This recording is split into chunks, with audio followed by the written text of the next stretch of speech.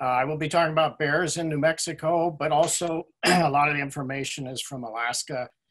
Our bears aren't going to be that much different except for what they may eat than your New Mexico bears. Here's some more information. I have spent 45 years working in remote parts of Alaska and recreating there. And I have encountered 263 bears that were aware of me. 4 were extreme aggressive encounters. There's an unknown number of bears that I've seen that were not aware of me, and probably another unknown group that were aware of me that I was unaware of them. Also, I'd like to acknowledge bear biologists at the USGS, especially Tom Smith and Steve Amstrup, for really building the bear behavior component of this class that I teach to others. And I have, as Krista mentioned, been teaching this class since 1978, including some from the National Lab in Los Alamos. Okay, question number 1, Krista. The question is, were there grizzly bears in New Mexico? Okay, everyone has answered, and 74% of participants said yes, 26 said no. Okay, the correct answer, yes, there were grizzly bears in New Mexico. Most of them were eliminated by 1921, with the last one killed near Silver City in 1931. Interesting enough, there was some consideration in 2009 by New Mexico Fish and Game and others to reintroduce the grizzly bear to New Mexico. And I'm going to come back to that topic a little later. And I should point out now that brown and grizzly bears are the same bear. The distinction in Alaska is largely geographic. The bears out on the Alaska Peninsula and in southeastern Alaska, and where I live south of the Alaska Range, are all considered brown bears. Everything in the interior is considered a grizzly, but they are the same bear. The brown bears tend to be larger because they have a better food source with the abundant salmon streams in their areas. Interestingly enough, the genetics of some of these brown bears in southeastern Alaska is more polar bear genetics than grizzly genetics. And it's important to note that both the polar bear and the grizzly or brown bear evolved from a common ancestor. But you guys now have just the black bear. Population is somewhere up to around 9,000. It hasn't changed much when I checked. This map shows the distribution of black bears and brown and grizzly bears. So the color, kind of a grayish green color that extends across southern Canada, the east and west coast, and even down into Mexico, is the habitat that's basically exclusively black bear. The dark brown color is where both black and grizzly bears overlap in territory. Black bears evolved in forested regions, and when threatened, they tend to escape by climbing a tree, for example. Some areas they will not go into hibernation, and their colors vary extremely. They can be more likely predatory than a grizzly bear, especially mature males in areas where they have little human contact or bears that are sick or injured. Question 2. I will get the poll up, but we did have a question. Is that 9,000 for US or New Mexico? New Mexico. Okay. 9,000 in New Mexico. Are all black bears black? No. Oh, I need to turn someone's audio off. They're giving the answer. Okay, so everybody got that, I guess. Yes. Yep, 100%. All right. And that's correct. The color, in fact, the most common color in New Mexico is cinnamon, but they're also black, brown, and blonde. In Alaska, we have black bears with white patches on them and a grayish blue color, which is called a glacier bear. and some are brown. In a local area of British Columbia, the black bears are actually white, and they're not albinos. That's a natural coloration. The native people call them spirit bears. In New Mexico, the black bears can weigh up to 400 pounds. They may live as long as 25 years and den under outcrops, tree root balls, and they've even been known to den in hollow cottonwood tree trunks as well. They will emerge from their dens in April, and their average territory can be up to 50 square miles.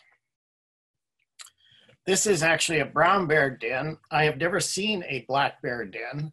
That's me climbing out of the den, and there was enough room in this den for 3 adults. This brown bear den is only 5 miles from my house.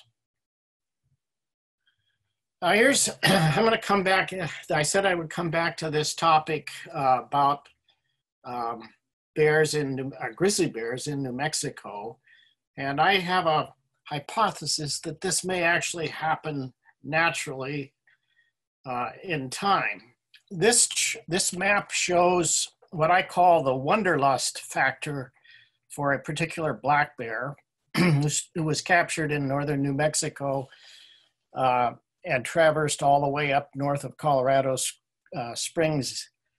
The little squares denote this pre-denning traverse, and the circles denote post-denning traverse.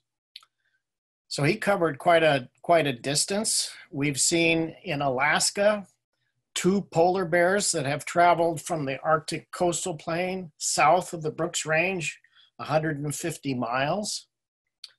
And interestingly enough, I saw an article about a brown bear in northwestern Spain on the border with Portugal in an area that hadn't seen bears for 150 years. So it wouldn't surprise me if some of the grizzly bears in other states get this wanderlust factor and actually visit New Mexico at some point.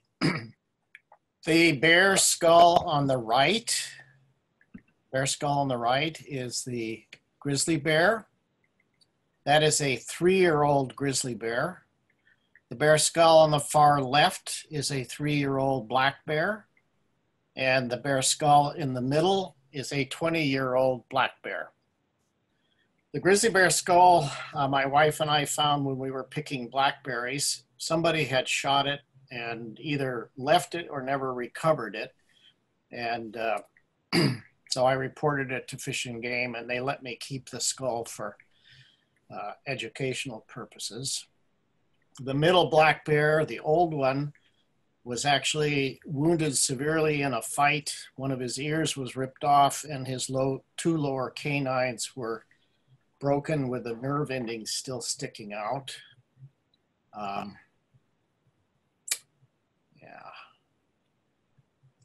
Both, like I said, the left-hand black bear and the right-hand grizzly bear are both 3-year-olds. And this is the age that the Alaska Fish and Game says gets in trouble most often with humans. So you can look at the bears and get an idea of age and maturity. This picture shows a black bear that's young. And the thing to look at is how long the legs look in comparison to the body. They look real leggy, so to speak. In this case, and this bear is actually in the backyard of my daughter and son-in-law's yard just down the street from the PEEC building. And you can see the difference here. The legs look real stubby and the body looks massive. This is an older and mature black bear. How do we get into trouble with bears? Garbage. 11 years ago was my first encounter with a New Mexico black bear. I was staying at my daughter and son-in-law's home, and I heard this noise late at night, and I kept looking out trying to find out what it was. And there out in the backyard was this pile of white stuff that I had no idea what it was. And eventually the bear came out, and I woke everybody up so that we could look at this animal. And then we called Fish and Game, called the police department, and they sent an officer out, and he scared it off with a rubber slug from his shotgun. And then we went out to see what this white stuff was, and it was from the diapers from my grandson that the bear had taken out of the garbage. In conditions of poor natural food and drought conditions, there have been as many as 25 bears seen in Albuquerque. And that incident that I mentioned that I first saw 11 years ago, that officer, when he left, had 2 more bears to go deal with. In Alaska, the bears get into real problems with garbage, barbecues, bird feeders, chicken coops, and so forth. And this listing, starting in 2012 down to 2019, lists the number of bears shot defensive life and property. That's what DLP stands for. And this includes both black and grizzly bears, or black and brown bears in our area, where most of them have been put down by either the police department or Alaska Fish and Game because they've been habituated to human garbage. So if we want to save our bears, we've got to deal with garbage. And I noticed 11 years ago when I called Fish and Game about this issue, they said that the communities in the local area, Espanola, White Rock, and Los Alamos, that the public didn't want to have bear-proof garbage cans. Obviously, that has now changed, and I think that's a good idea. But remember, bird feeders and barbecues are other things that may attract your bears. And you don't want to have them end up being killed like happened here. So the circumstances where people get into problems with bears are shown in this chart. And this is a compilation from one of Tom Smith's papers and presentations. Is surprise at close distance is the most common circumstance where we get into problems with bears. Curiosity, a bear may be attracted to you for curious reasons and then become aggressive, especially depending on what you do as it approaches. Biologists have found, for example, that backpacking tents or your camping tents, those that are yellow, orange, or red, tend to attract bears. They're curious about the color. They do see color. Whereas neutral colors such as gray or forest green do not seem to attract the bears. As we go down the list here, invading personal space, which is kind of like getting too close, especially if you're surprising them, predatory, wounded during hunting, defending a food source, or provoking a charge by yelling or throwing or even running away from a bear can stimulate a predatory response. So one of the things that you need to do in bear country is make noise. Lots of people like to sing. We have found that dog whistles work really well to alerting bears to your presence so you don't surprise them, and they really don't disturb other people's wilderness experience. The bears are strong and powerful, and their mood may change depending on the season. They tend to become very stressed in the fall as they try to get fat for their hibernation and winter sleep. If it's a poor berry year or poor in your case, pine nuts and other berries, then they may become more stressed. I already mentioned that young ones tend to have most problems with people. How used to people and the degree of habituation is another important factor. They do display curious, defensive, and predatory behavior. It's a real mistake to think a bear is unpredictable. So the bear's hearing and eyesight is about equivalent to humans, and smell, as most of you answered, is their most well-developed and most used sense.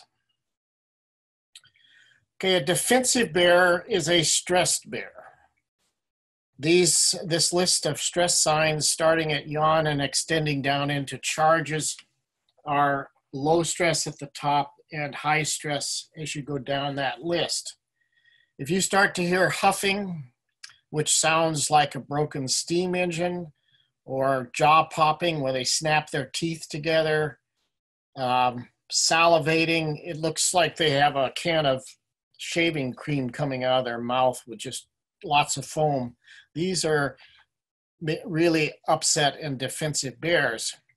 And what they might be defending or defensive about is either the surprise at close distance, protecting a food source, or a sow protecting her cubs. A curious bear will stand and look, trying to get a better view, or even may move downwind to catch your smell to see if it can identify what you are. It may zigzag towards you to get a better view and find out what you are. Predatory bear. In Alaska, 8% of the attacks are predatory or have been predatory. They're not restricted to black bears, but it's more common with black bears. And a key thing for recognizing a predatory bear is it will show little or no stress signs. It may circle, it will be intently focused on you and persistent. And if the attack is prolonged, most defensive attacks don't last very long, but if it is prolonged and that is not well defined, then it's most likely a predatory attack in which you need to fight that bear to reduce injury. Charges. There are actually 3 charge types, and I think they are, in many cases, the terms are misused.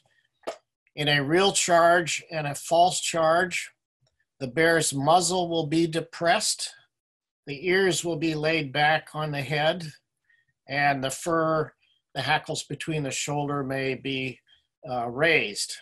The only difference then between a real charge and a false charge is that in a false charge, the bear will not make contact. It may break off at quite close distance.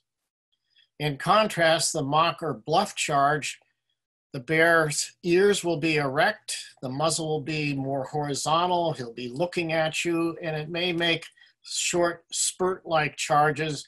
Basically, the bear is saying, get out of my space, move away. Most attacks have happened in Alaska at less than 50 yards, 91%, and almost half of them happen at less than 10 yards. So this happens at really close distances. A bear will cover 50 yards in a little over 3 seconds, that full charge.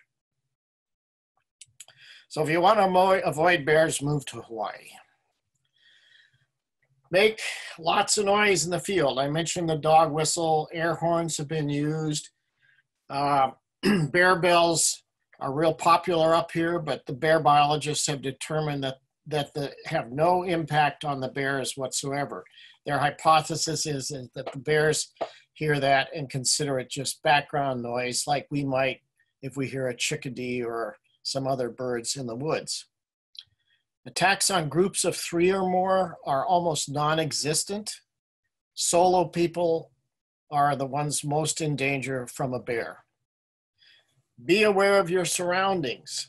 And I've actually had several bears that I've spotted when I've been working that I actually spotted with my binoculars when I was glancing down the route that I would be traversing to look at geologic features. If the bear is unaware of you, do not make the bear aware of you. And if you do have a deterrent, get it out and get it ready. Watch the bear or move away from the area. If the bear is aware of you, first thing you should do is get whatever deterrents you have ready. Talk to the bear calmly if you can to identify yourself as human. If you're in a group, get together. 3 people 20 yards apart are 3 single individuals. They are not a group. You need to be right together.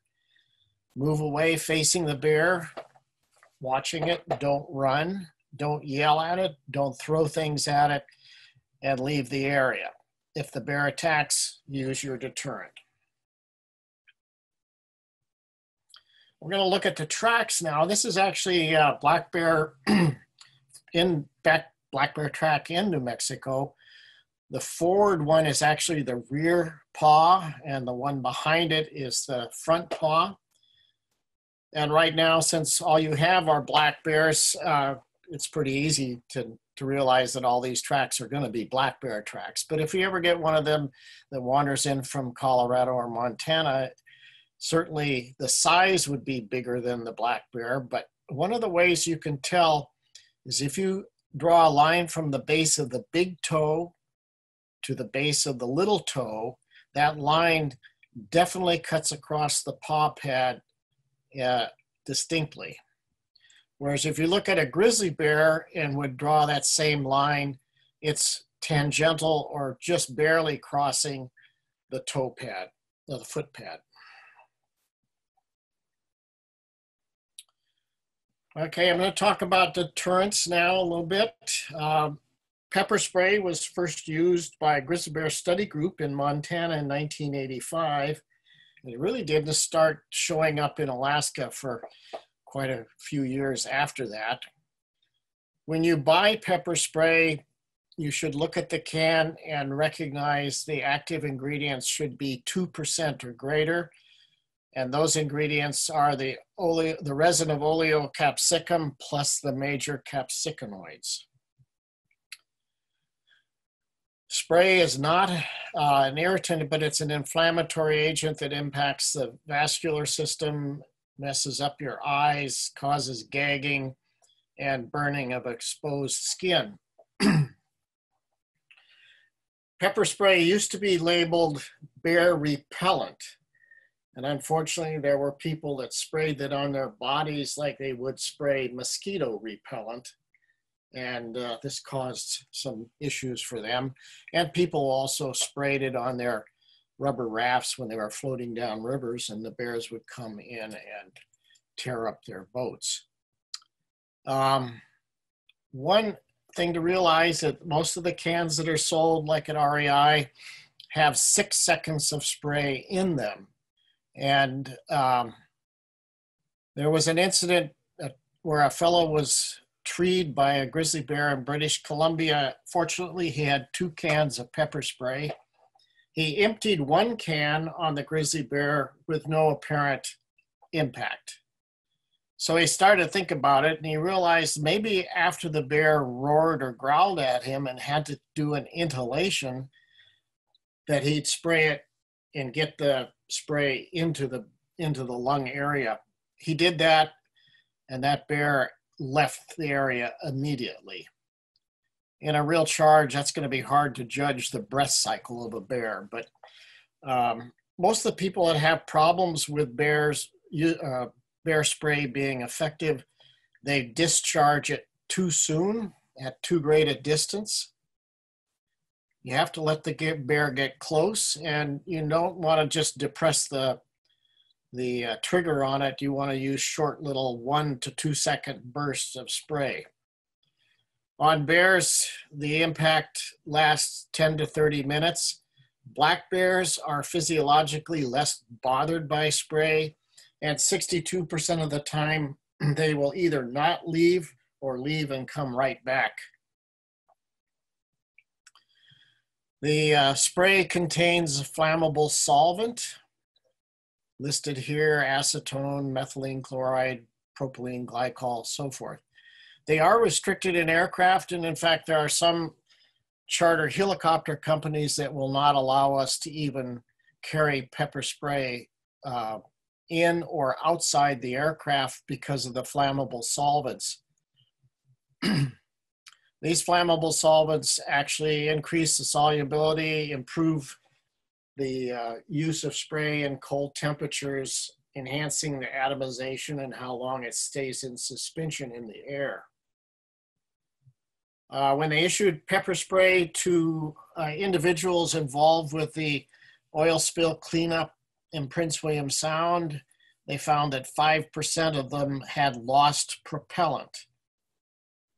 Usually that happens when somebody gets a can of pepper spray. They always want to see how it works, and so they discharge it for a second or two.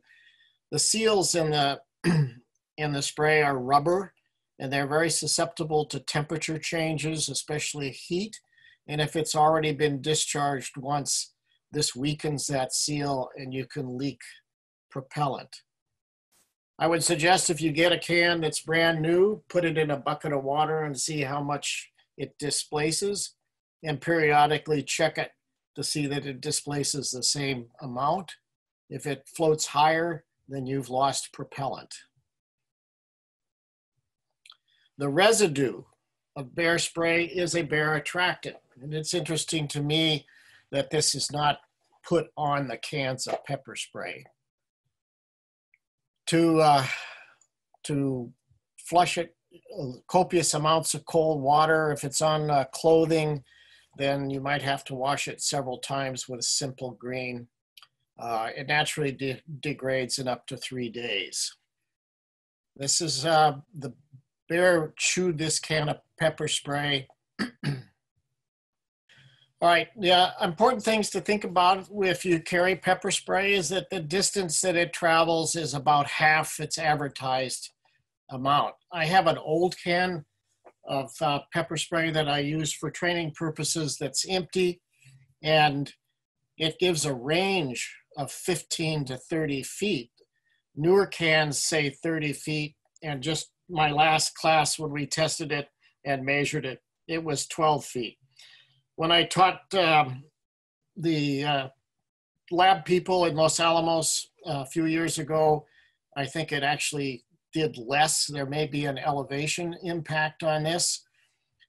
Other ways that it can be decreased is by wind, the age of the can, leaking of propellant, and humidity, and I would add heavy rain to that also. All these things can impact the effectiveness of it.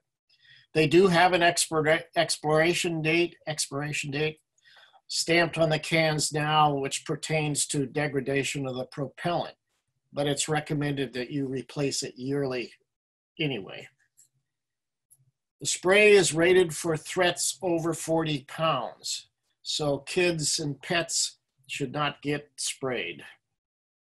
If you're going to use pepper spray, you should also get training, and it's really important.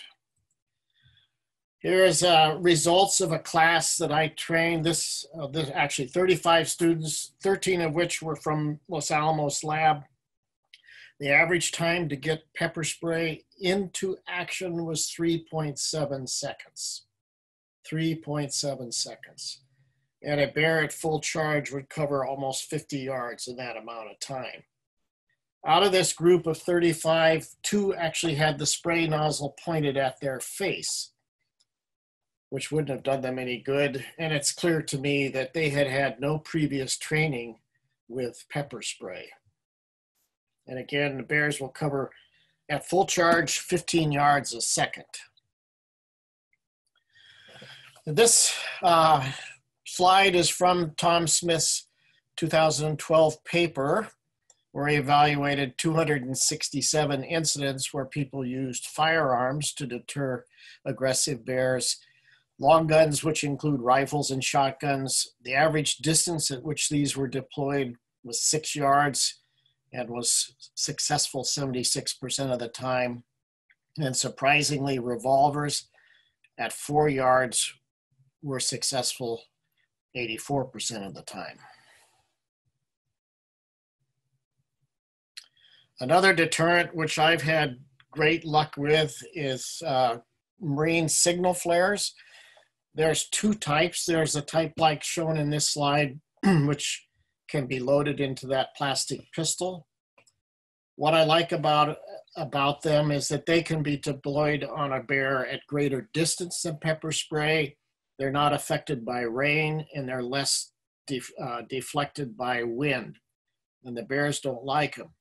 But there is, and for you guys in New Mexico, this is really important, a severe fire hazard if you fire this in an area that has dry grass or dead wood. And I have actually started fires, but they've all been tundra fires in the areas that I work. There isn't much forest. And the lab people that from Los Alamos that worked on the Arctic slope, I had recommended that they use flares because they were up there in March when the temperatures were freezing and there's lots of snow around, and this would be a better deterrent instead of pepper spray under those conditions. Again, a real hazard with fire, so it's probably not the best thing for you guys to be using. All right, so this is going to recap now things that you should do if you see a bear. Stay calm, don't run. This is a time also to get your pets and children under control. If the bear hasn't seen you, move away, leave the area. If it is aware of you, talk to the bear calmly if you can to let it know that you're a human. A surprised bear is going to be a dangerous bear. Don't approach the bears. Don't run. Don't make any sudden movements, and especially look for cubs. You do not want to come between a mother and her cubs. Bears will often run away from us, but if it feels cornered or threatened, it could attack. If it does attack, you need to fight back aggressively. Black bears have been driven away when people have fought back with rocks, frying pans, sticks, binoculars. Again, pepper spray is also another alternative. However, if the bear is too close, the cone of pepper spray is very narrow and you can actually miss spraying a bear at close distance, which happened to two geologists a couple years ago. Okay, I think that's it. All right, so if you guys have any questions, you can hop on or you can type it in the chat window. I go for early walks around 4 to 5 a.m. I wouldn't be able to see a bear 50 yards away. What is the best thing I could do to stay safe? Best thing you could do, number one, would be have a deterrent with you, and pepper spray is probably the simplest to deal with right now.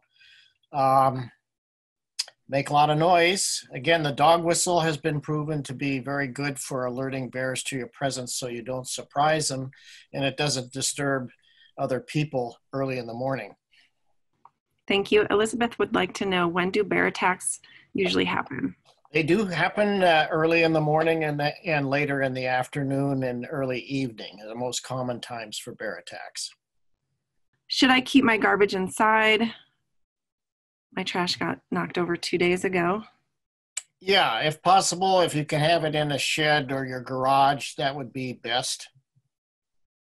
When we have remains of salmon that we've cleaned, we put them in a garbage bag and put them in the freezer until the day of garbage pickup so that we don't attract bears, because we get them in town in Anchorage, like you guys.